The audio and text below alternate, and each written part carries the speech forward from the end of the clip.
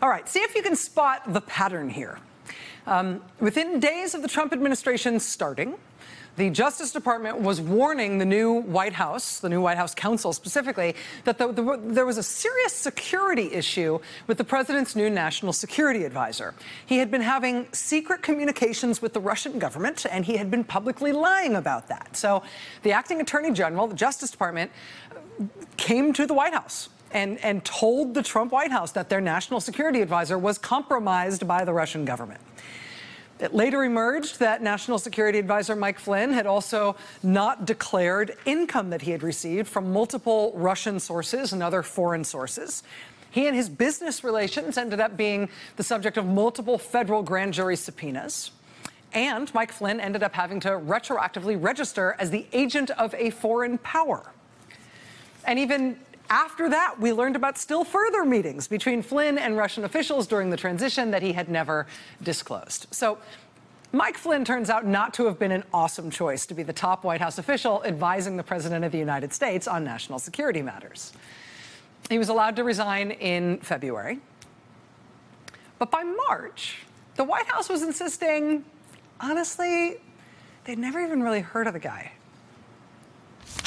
Has anyone from the White House? Well, can I just amend the first? Sure. Obviously, just to be clear, I know that I'm trying to think through this for a second because obviously General Flynn. Right. But again, during the campaign, right, before the election. and I'm not aware of any at this time. But even General Flynn was a volunteer of the campaign. He was a Fleischman? What was it? Mike something? Mike Finn? No. We didn't really think of him as the national security advisor. He was more like a national security coat check boy. You know, he was a campaign volunteer. He volunteered for like a minute. He made coffee. So national security advisor Mike Flynn downgraded after the fact to a volunteer for the campaign. Then there was the chairman of the campaign, seen here with the last boss he's known to have had before he somewhat inexplicably started working for the Trump campaign for free in 2016. Paul Manafort's previous employment before the Trump campaign was working for a pro-Putin political party and a dictator in the nation of Ukraine. Like National Security Advisor Mike Flynn, Paul Manafort also ended up having to retroactively register as the agent of a foreign power. He, too, turned out to have had multiple communications during the campaign with Russians, even though for months he publicly denied that he had done any such thing. In March, the Associated Press reported that Paul Manafort had signed up for a multi-million-dollar annual contract with a Russian billionaire close to Vladimir Putin. The contract said Paul Manafort would promote the interests of Putin's government around the world. The Associated Press published that account in March. The Russian billionaire in question sued the AP over that newspaper article and denied its claims. Earlier this month, the billionaire lost his case in federal court against the AP. And the AP stands by that reporting. Paul Manafort was also later revealed to have offered private briefings on the campaign to that same Putin-connected Russian oligarch. Manafort made the offer for him to get private briefings while he was serving as the campaign chairman, and therefore definitely in a position to deliver them. So, I mean, when you're chairman of a presidential campaign, that generally means you are chairing the presidential campaign, right? But just as Mike Flynn was dismissed as merely a campaign volunteer, when all this stuff started to come out about Paul Manafort, the White House, true to form, insisted they'd never even really met Paul Manafort. Maybe he was around for a while, but he was definitely like there and gone in a minute. I don't even remember what he looks like. And then obviously there's been this discussion of Paul Manafort, who played a very limited role for a very limited amount of time. But beyond, but are you hey, Jonathan, hold on. Can you stop interrupting other people's questions? Okay, Jonathan, somebody's asking a question. It's not your press briefing. Julie's asking a question. Please calm down. Who needs to calm down? The follow-up question there was, he played a limited role for a limited amount of time, but he was the chairman of the campaign. Calm down. So the pattern here is, I mean, it's, in a way, it's kind of funny, right? I mean, there are a large number of people, a surprisingly large number of people who were involved in the Trump campaign who turn out to have had not just undisclosed, but extensive and bewildering contacts with Russian officials during the campaign or during the transition. But the way it goes is, as soon as those things get exposed, the Trump White House insists they never knew that guy. It happened with that guy Carter Page as well. We heard you might be announcing your foreign policy advisory team soon, if there's anything you can share on that. We are going to be doing that. In fact, very soon, I'd say during the week, we'll be announcing some names. It'll always grow. Any that you can start off with this morning with us? Well, you know, I hadn't thought in terms of doing it. If you want, I could give you some of the names. I wouldn't be delighted. I wouldn't mind. Do you have that list? So I'll be a little more accurate with it. Okay, you ready? Taking notes. Waleed Ferris, who you probably know, PhD, advisor to the House of Representatives caucus, and he's a counterterrorism expert. Carter Page, PhD. Carter Page, PhD. That was candidate Trump announcing to the Washington Post editorial board his 5 foreign policy advisors on his presidential campaign. Now, Carter Page, as well, turns out to have had multiple undisclosed contacts with Russian officials during the campaign. And he also turns out to have turned up in an indictment for a Russian spy ring that was being run out of a bank called VEB, the same bank that inexplicably turned out to be meeting with Jared Kushner during the transition, in a meeting that Jared Kushner did not publicly disclose. Now, the only reason we ever heard the name Carter Page was because then presidential candidate Donald Trump bragged that a guy named Carter Page, PhD, was one of his 5 foreign policy advisors for the campaign. But then once we learned about Carter Page and his undisclosed contacts with the Russian government during the campaign, then it's like, oh, Carter Cage? What's his name? Carter who? Why are you saying this name? I've never heard of this person. I think the one person, I don't think I've ever spoken to him. I don't think I've ever met him. And he actually said he was a very low-level member of, I think, a committee for a short period of time. I don't think I ever met him. Now, it's possible that I walked into a room and he was sitting there, but I don't think I ever met him. I didn't talk to him ever. See, this is why it's a coveted job to be a foreign policy advisor to a presidential candidate. You will never, ever speak to the candidate, ever. So the pattern has been, I mean, on the one level, it's alarming, the way this whole story is, but it has also been kind of funny in a way. And today we got the latest iteration. This just came out. WikiLeaks. I love WikiLeaks. All of these new charges. Did you see it just came down today? WikiLeaks, some new stuff, some brutal stuff. The Hillary Clinton documents released today by WikiLeaks. WikiLeaks also shows something I've been warning everybody about for a long time. You know, WikiLeaks just actually came out. John Podesta said some horrible things about you. They got it all down, folks. WikiLeaks. In January, the intelligence community report on the Russian attack on our election described WikiLeaks as a key element of the Russian operation. Quote, we assess with high confidence that the GRU, Russian military intelligence, relayed material it acquired from the DNC and senior Democratic officials to WikiLeaks. Now, candidate Trump repeatedly expressed during the campaign how much he loved WikiLeaks, how thrilled he was with the actions taken by WikiLeaks, which we now know were on behalf of Russian military intelligence. Mike Pompeo, as a Trump-supporting congressman during the campaign, also praised WikiLeaks for its role in what Russia was doing during the campaign. Once Mike Pompeo became CIA director, he noted in his first public comments after being confirmed to run the CIA that WikiLeaks is a, quote, hostile intelligence service, often abetted by Russia. Well, now today, Betsy Woodruff of the Daily Beast reports that the data firm that worked with the Trump campaign during the election to great acclaim, Cambridge Analytica. Cambridge Analytica is run by the billionaire Mercer family, who financed so much of the Trump side of the election and the conservative media for the past few years. Cambridge Analytica, in which Steve Bannon has a multi-million-dollar stake, and which Mike Flynn worked for as well.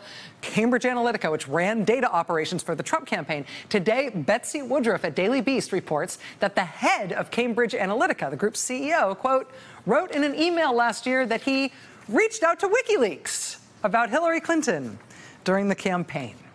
According to an email described by 2 sources familiar with a congressional investigation into this matter, the head of Cambridge Analytica reportedly told a third party in this email that he had reached out to Julian Assange from WikiLeaks about his firm, Cambridge Analytica, somehow helping WikiLeaks release Democratic emails.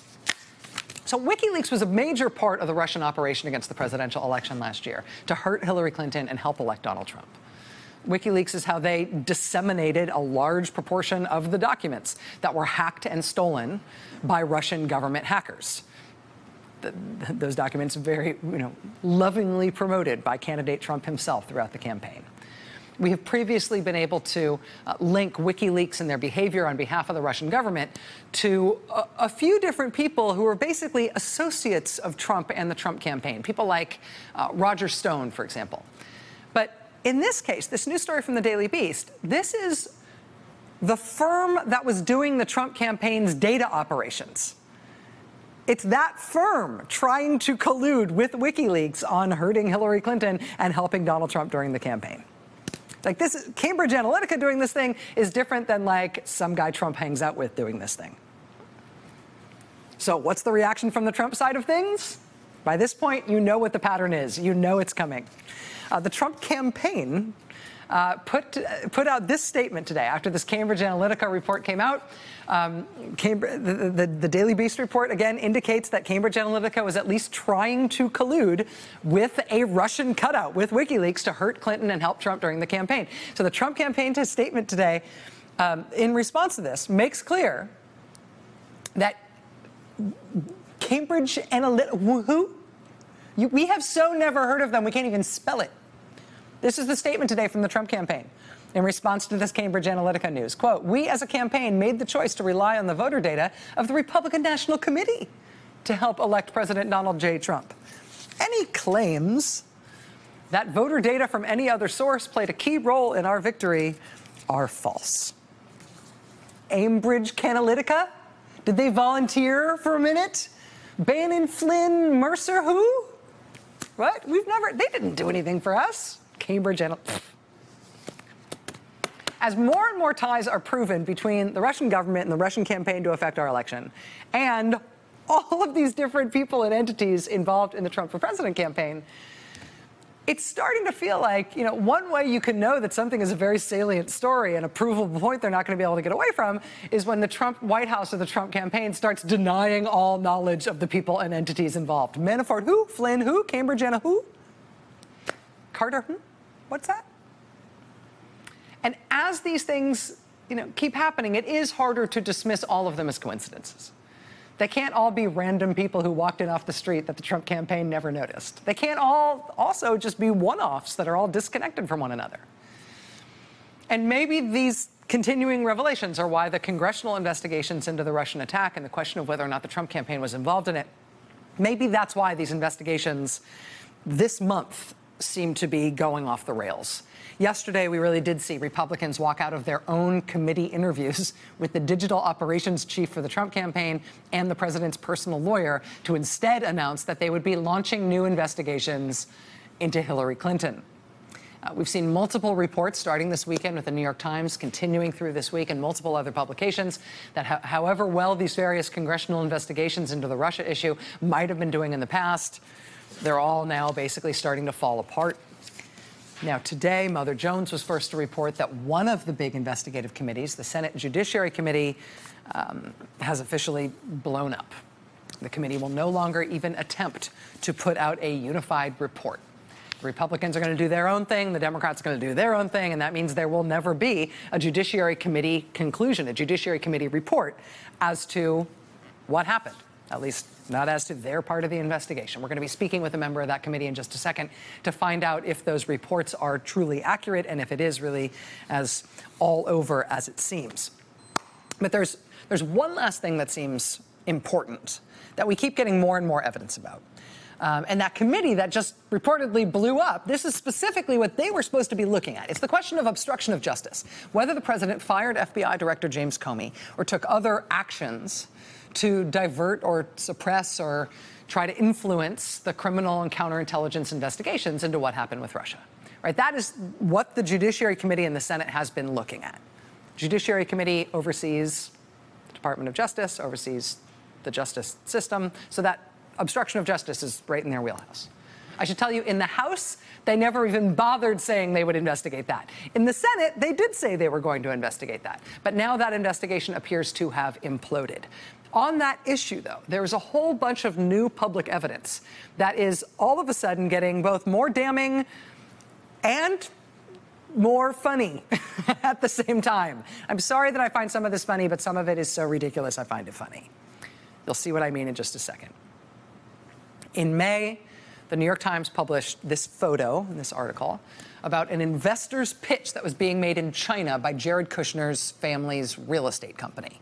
The Kushners reportedly did a presentation in China in which they appeared to offer green cards to live in the United States to any Chinese citizen who would give the Kushner family $500,000 for one of their real estate projects. And, you know, making that pitch is one thing. Making that pitch while bragging and showing pictures to remind everybody in the room that your family is in the White House, that is something else. And that was apparently the subject of a subpoena to the Kushner organization by federal prosecutors operating out of the Eastern District of New York. At least one of the Kushner properties where they were apparently trying to sell this cash for green cards deal was in the jurisdiction of the U.S. Attorney's Office in the Eastern District of New York, which is headquartered in Brooklyn. So that was the specific U.S. attorney who subpoenaed the Kushner companies over their investment for a visa program, as you see in this story from the Wall Street Journal. It's the Eastern District. Then there's also the Southern District of New York, which is headquartered not in Brooklyn, but in Manhattan. The Wall Street Journal reported this week that Trump campaign chairman Paul Manafort is under criminal investigation by that U.S. attorney's office for alleged money laundering. Now, it has also recently been reported that President Trump has met personally with two lawyers who he's considering nominating to run those two U.S. attorneys' offices. This is something no president has ever done before, as far as anybody can tell. Meeting with people who you might appoint to be federal prosecutors in jurisdictions where you and your family are in your campaign or potentially involved in criminal matters that may come before that office. I mean, no president is known to have ever done this with potential U.S. attorney nominees before. I asked the former Attorney General Eric Holder about it right here the other night. This is how he characterized it. Unprecedented. The way it was done in the Obama administration and the Clinton administration as well, and I think in the Bush administrations, the highest level person that you spoke to as an incoming Attorney General, as an incoming U.S. attorney, was in fact the Attorney General. That was it. Nobody went to talk to the White House. And why is that? Why was it structured that way? To, again, ensure that independence so that a U.S. attorney would understand that your boss is the Attorney General of the United States. You're not supposed to have any contacts. A U.S. attorney is not supposed to have any contacts with the White House except through the Justice Department. And the choices that, as Lise has been reported, of the people who he spoke to, I think are interesting. Two U.S. attorneys in New York, the U.S. attorney in Washington, D.C., and the U.S. attorney in Florida, who's got where Mar-a-Lago is. And that gives me some concern that he has decided to have these interactions with United States attorneys who might possibly be in a position to get at him. And what's the correction? You know, to hopefully have good people in these positions who will, in spite of the fact that they've had these meetings with the president, will understand what the nature of their jobs is. That's the correction? To hope they're good people? Yeah. Yeah. The only corrective we know for this situation in terms of defending the independence of federal prosecutors, defending the independence of the criminal justice system, is to hope that these candidates for U.S. attorney jobs that the president is inappropriately meeting with, we're just supposed to hope that they're good people who are rigorously independent from the president and his interests, despite this fact that he's meeting with them before he considers appointing them. We just have to hope they have no connection to him whatsoever. Well, the potential nominee to run the U.S. Attorney's Office in the Eastern District of New York turns out to be a member of Mark Kazowitz's law firm. Mark Kazowitz is one of the president's lawyers on the Russia issue. The potential nominee who the president met with for the Southern District of New York is a member of Rudy Giuliani's law firm, the president's campaign supporter and his very good friend. Now, you heard Eric Holder there mention that there may have also been a meeting with the potential U.S. attorney nominee in South Florida, one who would have jurisdiction over anything that touched on the president's southern estate date in Mar-a-Lago. We have been trying to chase that down. We've spoken to multiple contacts in Florida to figure out if such a meeting has happened and who that potential nominee might be. That would be a person who, in the Southern District of Florida, they would have jurisdiction conceivably over anything related to the president's estate at Mar-a-Lago. Now, our best guess, the best reporting coming out of South Florida right now as to who the contender for that job is in the Trump White House is this man, who in this clip is feeling very sad because in this clip he's being fired by Donald Trump during season 5 of The Apprentice. It's a guy from Kazowitz's law firm for Eastern District, a guy from Giuliani's law firm for Southern District, and a guy from The Apprentice for Mar-a-Lago. If the president is stacking key federal prosecutor jobs in jurisdictions where he and his family and his campaign have potential or actual federal criminal liability, this is the kind of thing you'd expect the Senate Judiciary Committee to be all over in terms of whether or not the White House is trying to pervert the federal law enforcement system in this country to meet the president's personal needs. That's the sort of thing the Senate Judiciary Committee might have been looking into until today, when apparently that blew up. That's next. Hey there, I'm Chris Hayes from MSNBC. Thanks for watching MSNBC on YouTube. If you want to keep up to date with the videos we're putting out, you can click subscribe just below me or click over on this list to see lots of other great videos.